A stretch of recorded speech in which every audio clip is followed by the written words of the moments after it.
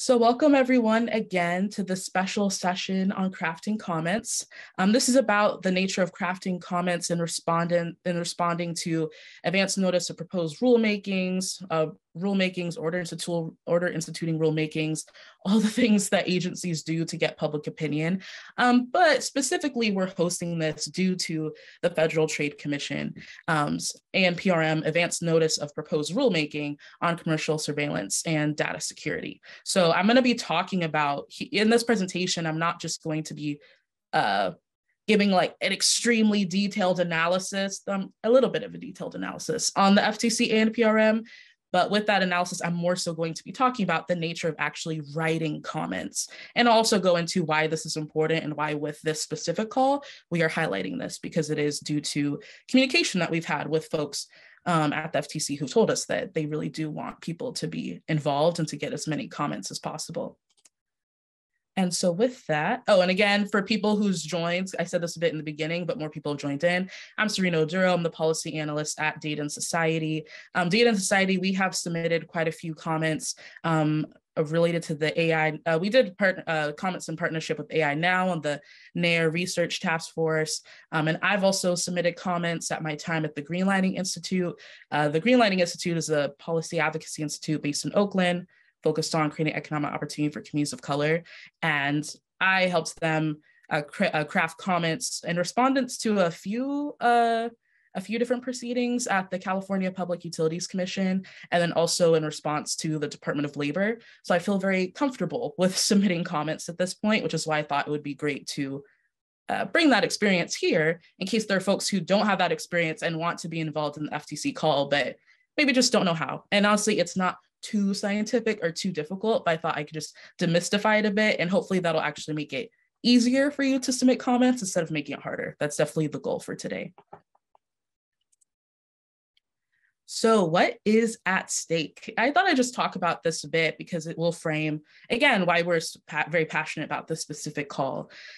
So of course, most of us who are probably on this call work in the field of algorithmic accountability policy or in algorithmic accountability when it comes to writing, engineering, et cetera, somehow around that sphere. And in the US since 2016, there has been some legislation like the Algorithmic Accountability Act of 2016, the updated 2019-2020 version, a lot of movement on the state levels with bans against facial recognition technology, the California Privacy Protection Agency, which has kind of the strongest data privacy standards thus far in the country on the state and federal level. And that was instituted a year or so ago. And then we also have, currently this year, again, there's the Algorithmic Accountability Act, though chances of passing, I'm not sure. And then there's also the American Data Privacy and Protection Act that has gained some ground. But again, when it comes to legislation in the US, chances of passing, we're not sure. That one's gotten a lot more action than many other regulations or legislation, but it's still an unknown. On the global level, I mean, there's a lot going on. I can't speak to the whole world, of course, because there's a lot going on on all continents. But, in the European Union, we have the General Data Protection Regulations, the EU AI Act, the Digital Services Act, the Digital Markets Act. They've had a lot more movement of actually passing bills related to data privacy and also algorithmic accountability. Whether people agree with what they've, proposed, I think it's a very complex conversation, but movement has been made. On the US level, of course, that hasn't happened with the legislation, especially on the federal level. And so seeing this FTC call on commercial surveillance and data security, it's definitely an opportunity for the FTC, which, they're in charge of antitrust and also particularly looking at unfair and deceptive commercial practices. They have an opportunity, especially having a more willing, Lena Khan and other folks at the FTC who are very willing to regulate or desire to regulate. Of course, whether they can with opposing parties, et cetera, is difficult, but they do want to engage in creating algorithmic accountability legislation. And so we see this as a very important opportunity with comments to support their efforts and say that this should happen. And of course, this is an advance notice of proposed rulemaking. So rulemaking hasn't started yet. They're just putting out should we do this? Is there ground? Is there actually a lot of unfair and deceptive practices that means that we should go after, creating market-wide rules instead of case-by-case adjudication? I mean, we believe yes. A lot of other folks believe yes. And so right now, what they're looking for specifically is a lot of support of people saying that there are widespread unfair and deceptive practices when it comes to commercial surveillance and data security. And we need to go forth in creating regulations that the FTC can enforce. Obviously, even if they proceed further, those regulations would take a while. It's not a guarantee that we'd have, any grand framework by next year, but it is a start. And, being in policy, it does have me excited. So that's why we're hosting the session today to hopefully encourage folks. I'm guessing all of y'all are interested in some capacity of submitting comments.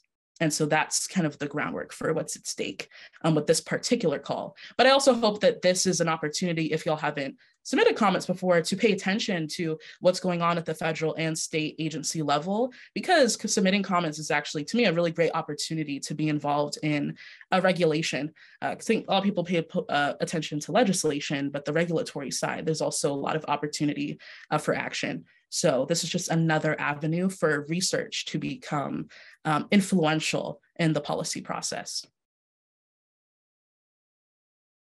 So this is just, grabbing some headlines, again, highlighting that, the FTC, especially this FTC under the leadership of Lina Khan and other, amazing folks, have been doing a case-by-case adjudication against companies like Facebook, Kochava, et cetera, particularly when it comes to like deceptive practices. It seems like particularly when companies maybe aren't upholding their own like terms and conditions, et cetera.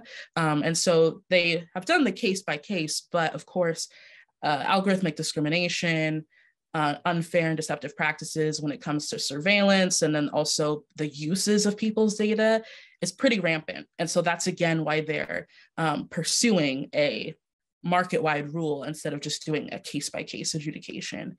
And then up top, I put about the kids' social media bill, and that's more just to show that there is movement right now and folks caring about, especially since the Frances Hogan thing and different stuff, but I think since 2016, interest in legislation around protecting people online. And right now, this year, there has been a lot of movement as well. So I also think it's a very good time to use research to be involved in this political process, because there has been more movement this year than I've even seen in the past two, personally working in the field. So thus far in the FTC, again, the advance notice of proposed rulemaking, there have been two opportunities to be involved. The first was the September 8th public forum, and that was an opportunity for the FTC. They had Lina Khan, I believe Chairman Alvaro Bedoya, and a few folks give presentations and speak about this call and what they desire from it. And then also, it was an opportunity for, honestly, anyone, which is, again, it's something I will highlight when it comes to comments. It's an opportunity for anyone to be involved, but an opportunity for civil society folks, people who've been personally harmed, and also industry, I mean, whoever's interested, to do like a 2-minute kind of speech or presentation about whether they support this advance notice of proposed rulemaking or not, how they think people should go about this, or how the FTC should go about this rulemaking, et cetera. Our executive director, Janet Haven, got to talk, which was great. And it's a great opportunity. I mean, and it passed already, but just highlighting, if you were able to go, that's great. If not, just in the future for other rulemakings, public forums are a great opportunity to see who else is speaking and which kind of dominant approaches, ideologies, policies are really dominating what people are talking about, and then also to just be involved yourself and say, we should pay attention to this. And people at agencies do pay attention to what you say, and other people who are watching pay attention to what's being said. So it's a great opportunity to get involved. And then the second is submitting comments. So the deadline, and I'll show in this next slide, it's October 21st. After a call is released, you normally have 30 to 60 days, sometimes I think 90, but not always, but normally 30 to 60 days to submit comments. And so this is kind of the last piece of being able to get really involved and say your opinion due to this call about whether they should pursue a rulemaking on commercial surveillance and data security. So again, basic information, it's due, the comments are due October 21st, and I'm going to talk about later how to actually submit comments in case you all don't know. It's pretty easy and you can find the information, luckily, very easily online. But the due date's October 21st. I'd like to get data and societies submitted like a few days beforehand. I don't like waiting to the deadline, but you do have till that deadline. And also, specifically with this call, and they said this actually in the public forum, which again is why it's great to attend those events, and actually is recorded. You could look up FTC commercial surveillance and data security, and you should be able to find the recording of the public forum if you'd like to watch it. You don't have to watch like everyone's little speeches, but you could watch the first two speakers in the panels. That could be useful. But something that the speakers from the FTC said was that they really encourage individual comments, and they also really want a lot of comments.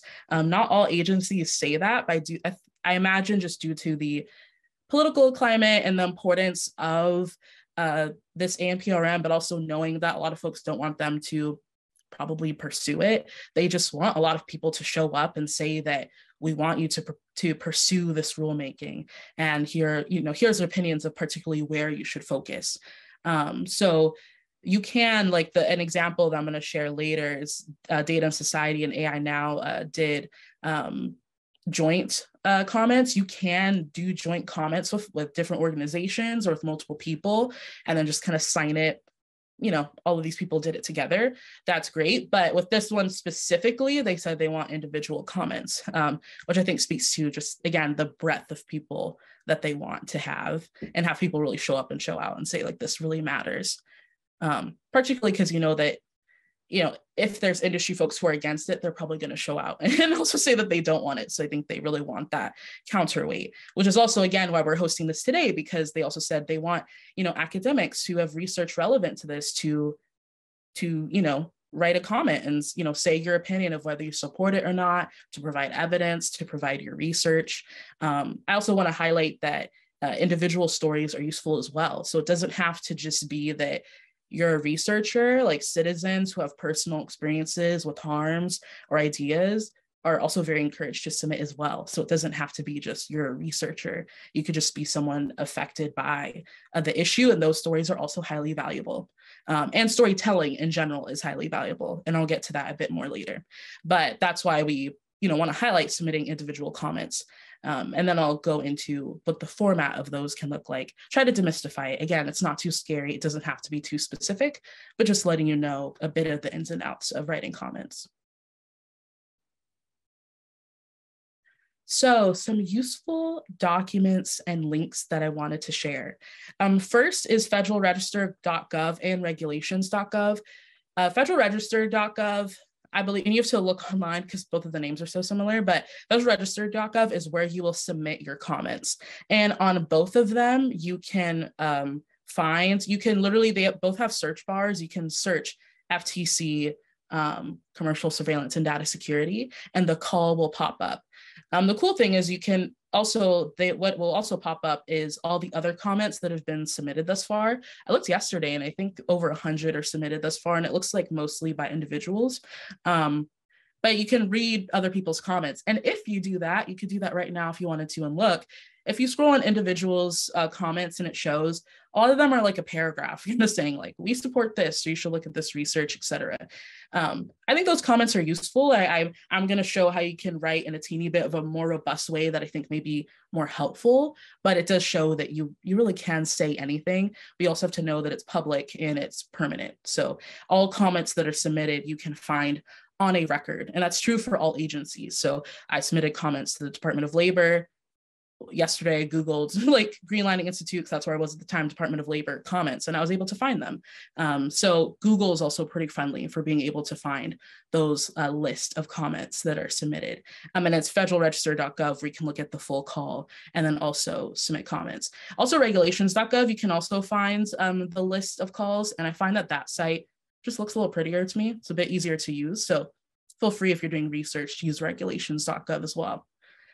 Also, of course, looking at the advance notice of proposed rulemaking, or I kind of call it the call, the document, the website document at federalregister.gov or regulations.gov. They also, the FTC on their website, they have it as well.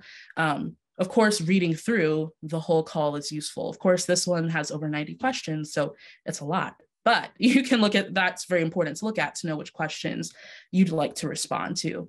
But I also wanted to highlight looking at the press release and fact sheets can actually be really helpful. And something I wanted to highlight, because this FTC call is on commercial surveillance and data security, and I've been in a lot of meetings with different folks from different organizations and also talking, to researchers at Data and Society who are experts on these issues and issues related to,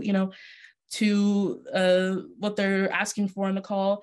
And the definition of commercial surveillance in the ANPRM is a bit confusing. So just reading it aloud, I jotted it here. When it comes to the call and the definition that they put of commercial surveillance, it says it refers to the collection, aggregation, analysis, retention, transfer, or monetization of consumer data and the direct derivatives of that information. These data include both information that consumers actively provide, say when they affirmatively register for a service or make a purchase, as well as personal identifiers and other information that companies collect. For example, when a consumer casually browses the web or opens an app, this latter category is far broader than the first.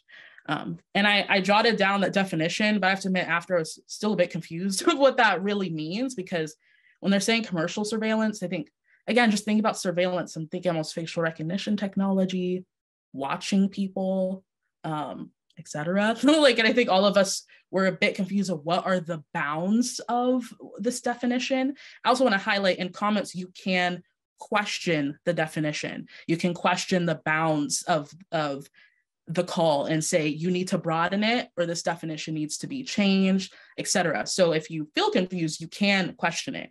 But I also want to highlight that in the fact sheet that I actually found on the FTC's press release, they had another definition of commercial surveillance in the fact sheet. And fact sheets are 1 or 2 pages, quick overviews. That's very popular in the policy space. And I like them because since they're so condensed, they have to be very clear. And so then in that document, it said, commercial surveillance is the business of collecting, analyzing, and profiting from information about people. Technologies essential to everyday life also enable near constant surveillance of people's private lives. The volume of data collected exposes people to identity thieves and hackers. Mass surveillance has heightened the risks and stakes of errors, deception, manipulation, and other abuses. The Federal Trade Commission is asking the public to weigh in on whether new rules are needed to protect people's privacy and information in the commercial surveillance economy. And I found that very interesting because I was like, okay, if you're talking about the rise of the access to data that companies have, being able to collect it, aggregate it, analyze it, profit from it, and then the way that manifests in either data security harms or people being watched or being subjected to unfair ad practices, et cetera, then what they're talking about, again, in that second definition is the business that honestly, that big data has provided to folks and led to this kind of economy of surveillance through the access to that data, which I guess, at least in my mind, helped me frame this way differently than that first definition ever did. And so that's the importance of looking at those different documents, because that just made it click for me in a different way. And we could talk about that further later, but that's why I just wanted to highlight the different types of documents you can look at. And fact sheets, I think, are very important to maybe provide a clarity that they didn't feel like they had to, and they probably didn't purposely do it, but the ANPRM is like 40 pages, so they're not limited by length. So maybe not forced to be as clear as a 1 or 2 page fact sheet forces them to be. And then also, particularly with this call, you can look at statements. You can find at federalregister.gov, I believe I saw on the ANPRM call at the bottom, they had the statements from the, I believe, 4 different commissioners at the FTC and their perspective on it, on the call. 2, I believe, didn't agree with the ANPRM and thought that Chair Lena Khan and other folks were stepping outside of their purview. So I think that's just interesting to look at what are the different arguments that this call is having to deal with, that we have to fight against, and maybe that's something that you could respond to in your comment, but you definitely don't have to. But it is interesting to get a gauge of like the political atmosphere at the moment. And so with all of the talking about all of this, I wanted to talk about what are comments. And comments are, one, anyone can submit them, doesn't have to be an academic or politician, etc. Anyone can. And they really can look like anything. They can be, I mean, you can literally just submit, yes, I agree with this call. Or you could have like a 10 to 20 page document. I think the 10-page document's a teeny bit more useful than just saying yes, but you could just do that in theory. There really isn't any strict rules of what it has to be, but there are approaches that are more effective than others. And again, comments are written documents that you submit to them, and you can find them. They are public on any website, or not any website, but on the department's website. So if you looked up DNS and AI Now, their comment, you could find that actually not at federalregister.gov, but at ai.gov, because it was that agency that put out the call. So you also just want to know that if you don't want to put anything that you wouldn't want to be public, because once it is published, pretty impossible to get it unpublished. So only include information that you're completely comfortable with being public. And then, so why are comments important?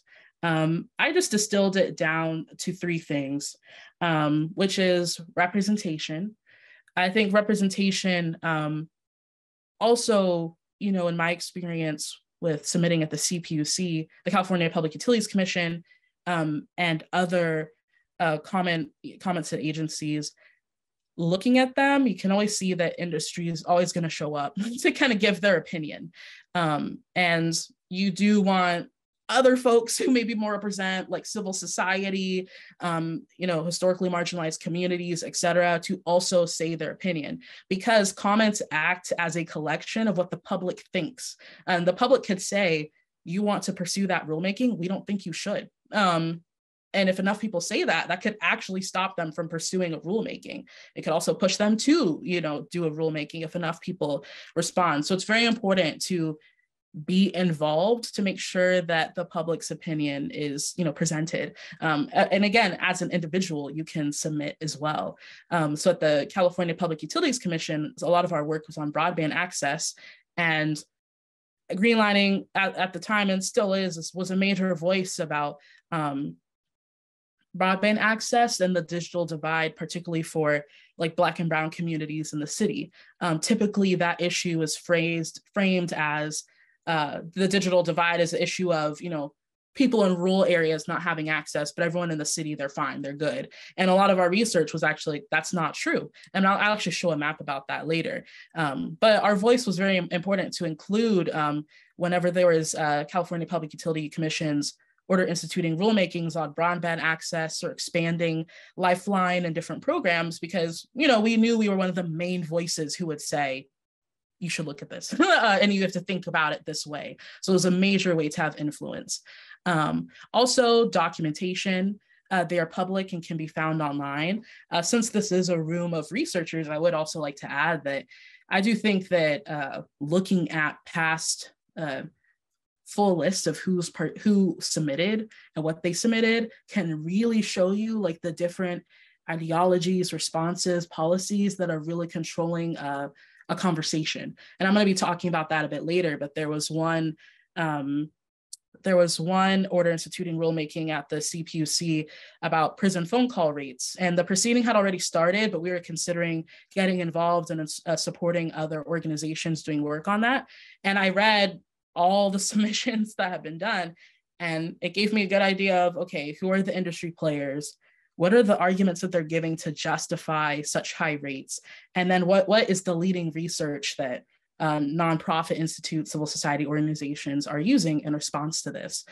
So it's a great way, I mean, I'm kind of a policy nerd, but to me, it's very interesting to read through all of them actually, to get a taste of the dominating arguments controlling the conversation. And that will also very much control what the regulation will be, or the limits of the possibility of what that regulation can be. If no one's advocating for Black communities, you're probably not going to have regulation that advocates or is like responsive to the needs of Black communities, for example. So it's important to know like who's being involved and who's being included. Again, kind of with that representation piece.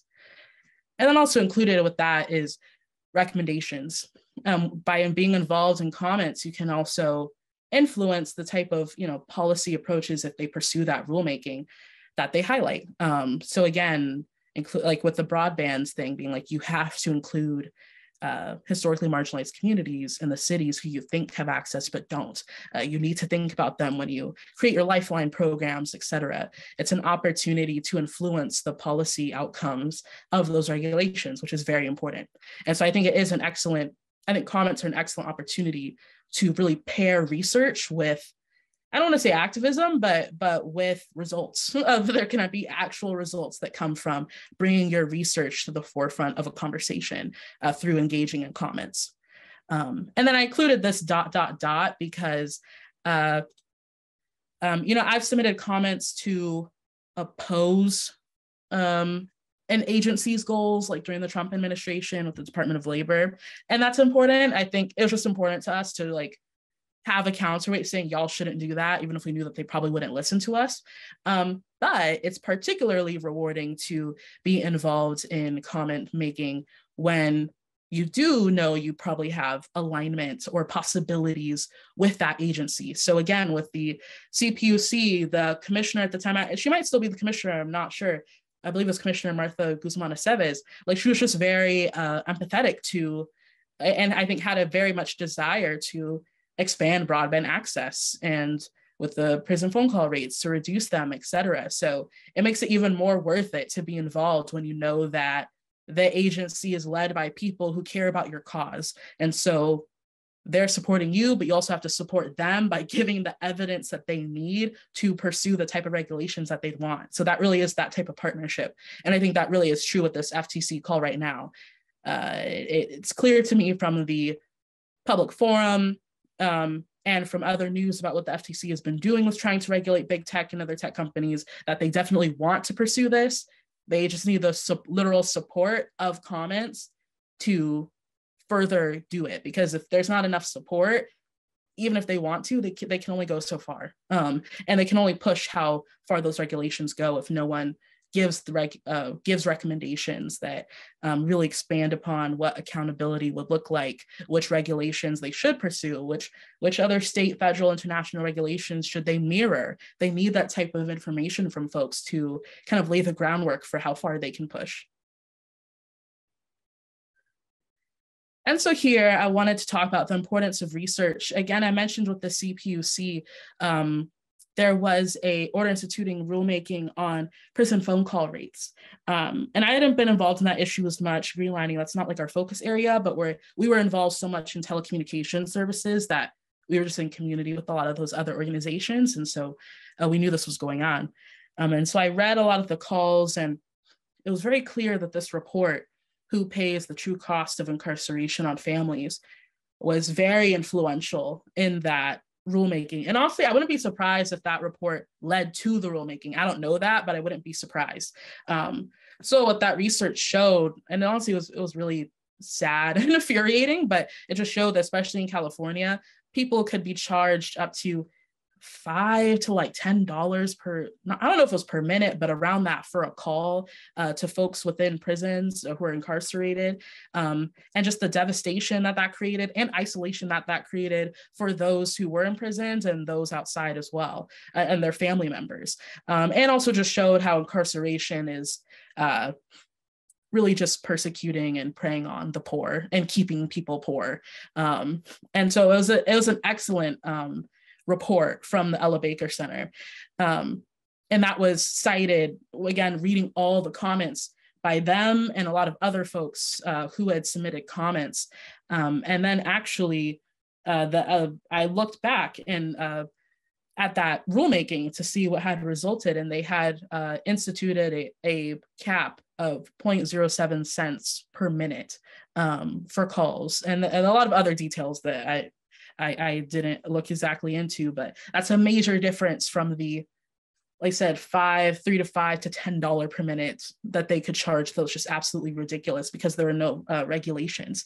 And so to me, that was, I mean, that harm was so egregious. It's sad that that even happens, but I am glad that that comment period and researchers from policy advocacy institutes, you know, coming together to submit comments and to really pay attention to this order instituting rulemaking actually led to like very tangible change. Again, shouldn't have ever been an issue, but you know, we're fighting for what we fight for.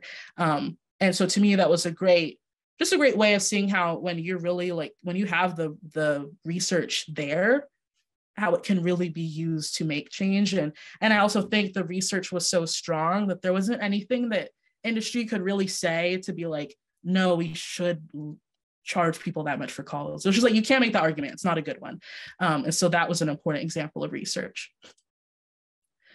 And then this is the importance of research and personal narrative. Just wanted to put one other thing. At Greenlighting, we did this heat map comparing broadband service quality to historic redlining. And as you can see, it mirrors very well with the history of redlining and also who doesn't have broadband access. And this was a very important map that we will cite also in proceedings because it showed that this is not an issue just related to folks who live in rural areas. This is an issue within cities as well, because of historical disenfranchisement manifesting in other ways. And with that, the personal narratives piece, I actually couldn't find it, unfortunately, but Greenlighting had a great blog post that they did a lot of interviews and also some fellows who had actually literally experienced lack of broadband access in Oakland. They created a whole report with all those personal narratives interwoven.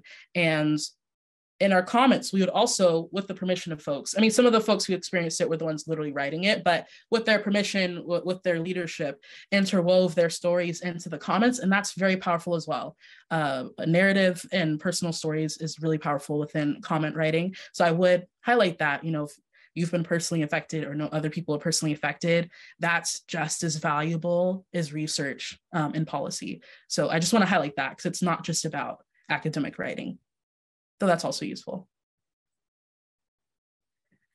And so with that, knowing, you know, Data and Society is a research institute. So we do more academic style writing. I just want to talk about the difference between policy and academic writing.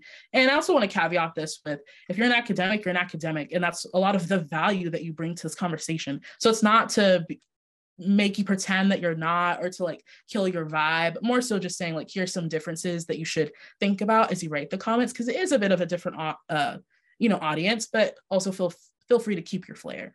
But first, definitely assume a more general audience. I mean, obviously there's a lot of FTC experts in this field, or a lot of experts in the field read the FTC, but in general, like your comments will be read. I don't know exactly by who. So just assume a more general audience when writing, which also includes, you know, avoiding academic wording and jargon, just to more so explain, you know, what you mean. So for example, like I'm really into like, you know, Black feminism, etc. Like I might not say like, due to Black feminism, you need to think about XXX. I'd maybe more so say like, through this example, you can see how Black women are affected by, etc. They need to be thought about, blah, blah, blah. It's just explaining it instead of assuming what people mean, which my boss, both of my bosses were lawyers at Greenlighting, and they would kind of always highlight that for me because I think it came from a more academic approach. And they're like, you just got to explain it. And I actually found that really useful because sometimes I realized I was using words that was like, you could actually explain this because do you really mean that or do you mean something else? So just making sure that you explain all the terms that you're using, or maybe instead of using those terms, which I'll talk about in a bit, using explanations instead to kind of substitute for them. And then also with policy writing, only state what is absolutely necessary to understand the issue. Comments can be as long as you want them to be. Like I said, they could be a sentence, they could be 10 to 15 pages. But at the end of the day, most policy folks are pretty limited on time. And so 10 pages isn't bad. I've submitted multiple 10-page comments. Like that's not a bad thing at all. But just make sure that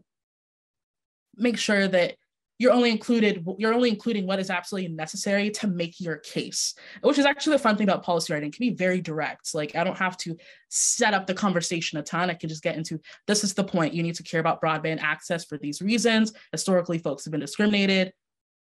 Bam, bam, like that's it. I don't need to go into theories of racism, et cetera. But of course, you want to also ensure that nuance isn't flattened, which is the difficult part of policy writing, because you're trying to hold a lot within, like I said, even within that fact sheet. They're trying to say a lot within 2 pages. But that's also why fact sheets, and again, smaller writings can be useful. It's because they are having the nuance, but having to say it in a very short or shorter way. And then I put this point on theory here because I do think, and this gets to the point of explaining it, I would refrain a bit from just saying like, again, just Black feminism or critical race theory or socio-technical theory. I don't know, whatever theory you're talking about, and just more explain it and talking about it through the explanation than just saying the theory. One, because it's hard for people to necessarily know what you mean by that. 2, I think also, unfortunately, in a political climate, like at Greenlighting, we would never say we use critical race theory. Unfortunately, that's just not super welcomed. I would instead, that's why we would instead say, look at this map from the 1930s of historical redlining, look at what's occurring now. I don't need to say this is critical race theory, but what I'm using is a critical race theory. And so, and we could talk about that more, but that's kind of like the nuance of policy writing. And I think also, unfortunately, just kind of the political reality that we live in. But with that, focusing on harms and impacts, and again, honestly being more descriptive about the harms, really can take place of that wording and work really well. So you also don't have to sacrifice the point you're making, you just have to really explain it more in a concise way. And so with that, central components of comments, and again, they really can be formatted however you want, but I'm just trying to give kind of a guideline for you. First, an introduction, if you're submitting for an organization or just for yourself, is useful. Like, I'd be like, hi, if I was submitting comments by myself, I'd maybe say, my name is Serena, like, dear blah, blah, blah. Thank you for this rulemaking, et cetera. My name's Serena Oduro. I'm a policy analyst at Data Society. I also have experience in algorithmic accountability through XYZ. I am not representing those organizations today as the individual, but I am passionate about, et cetera, et cetera. So a little introduction about you is useful. And again, kind of as I did there, you can say whether you're representing that organization or not. If you're the organization submitting it, then that's clear. But as an individual submitting comments, you can mention your organization, but say whether you're actually representing them. And then with that, particularly with this call, they mentioned using an executive summary. So just saying like, this is the issue. These are the points we make. This is what we highlight. You should pursue this rulemaking or not is useful. If your comment isn't that long, you don't have to do that, but could be useful, especially if it is really long, to have that executive summary in the front. And then you could have backgrounds of the issues, especially with this rulemaking being about the FTC needing proof that unfair and deceptive practices relating to commercial surveillance and data security is happening. Here you could put, this example shows that this is harm. And not only is there harm, but there's probably more harms we don't even know about. So we need this type of rulemaking, et cetera. In the backgrounds, you can put those type of facts. And then you can go into your further analysis, if you have any more. For us, we want to put the backgrounds giving that proof that they need that unfair and deceptive practices are happening. So they need to pursue a rulemaking. But then after that, we also want to say, and in addition to pursuing a rulemaking, here are things you should think about as you pursue that rulemaking. This call has a lot of different categories: harms to consumers, harms to children, algorithmic discrimination, notice, transparency, and disclosure, consumer consent, and a few others. There's some specific ones that we're focusing on, and you can focus on whatever you want. You could answer one single question. You could answer multiple questions relating to the call. But that's where we're more providing our analysis of, okay, outside of you should do this, and we could give some analysis of why you should do this, but we're also going to give some analysis of how you should do this, because a lot of the questions in the call, beyond whether they should do it, is how they should go about it and what issues they should focus on. So again, this is an opportunity to really tailor the focus to what should they focus on. And then you conclude it, maybe saying, you know, this is why we think you should do this, et cetera, very short. And again, this can be as long as you want. I've seen multiple, especially from organizations, 10-page submissions for comments. I probably wouldn't do too much longer than that, but you could. And for citations, they can just be links. I've looked at multiple different comments, and especially for like website links, I've seen people just do that. So don't worry too much about like which format it is. Most of the time it is footnotes. So footnotes with links are good throughout the document. And then I want to leave time for, I've been talking longer than I thought, so I'm going to get through this last part so y'all can ask questions, but I just wanted to highlight that you can organize by theme. And this is from the DNS and AI Now NAIR comment. And this is actually kind of in our executive summary, but they, you know, we say in this comment, we argue 1, 2, 3, 4. And as you see in the second photo down here, when we make one of our points, like from number 1, you know, we put in parentheses relating to question 1, topics H and D, questions 5 and 6. So they know what you're referring to, but you don't have to say question 1, answer, question 2, answer. And I think organizing by theme could be particularly useful for this call since there are so many questions. And it is kind of thematic, like they literally, as I said earlier, divide it by theme. So I do think that's a good way to go. Unless, and here's continued, this was from a comment I made to the Department of Labor, but just another way of organizing by theme. And this one, I think it was a teeny bit more argumentative than the previous one that Data and Society did. Like I was just like, I'm against this proposed rule, it fails to do, et cetera, et cetera. And then I'd kind of do like point A and then point 1 and 2 underneath that, et cetera. So you can really go into it. And at the bottom here, I put kind of our conclusion, like, you know, we oppose this rule, et cetera, which to highlight, you can be very active verbs, very active in your response to questions. Yes, you should do this, or no, you shouldn't do this. We oppose or accept this, et cetera. And then organizing by question. This is just an example from another rulemaking that happened in California, but basically, if they ask a question, it's like, should we do, et cetera, et cetera. You could just put that question under, put no, et cetera, et cetera, et cetera, you know, your explanation. And so if you wanted to answer question by question, you could. And of course, there's 95 questions. You don't have to answer all questions. So you could say question 3, 35, 42, and just answer those if you want. You can just respond to those specific questions and have that be how you organize your comment. And then lastly, filing for this ANPRM, you can file online at regulations.gov. And in the call, they put exactly how they want you to submit it. It seems that with the FTC, and it seems most federal agencies, they're not too picky about how you submit it. I feel like the California Public Utilities Commission is a little bit more specific. So you just have to look at each agency's requirements, but the federal level, they don't seem too picky. But they did say to write commercial surveillance ANPR, this number on the top of your comment, put it in PDF form. If you're an organization and you want to put your logo on the top of it, you know, you can do that. And I also would say at the bottom, sign off your name, like sincerely, Serena Oduro. Even with organizations, people tend to do that to kind of show who exactly was writing it. But yeah, and then submit in PDF form, and you can submit online. You can also submit in paper. I don't know exactly how to do that, but they do show how online, but online's probably easier. So I would recommend online.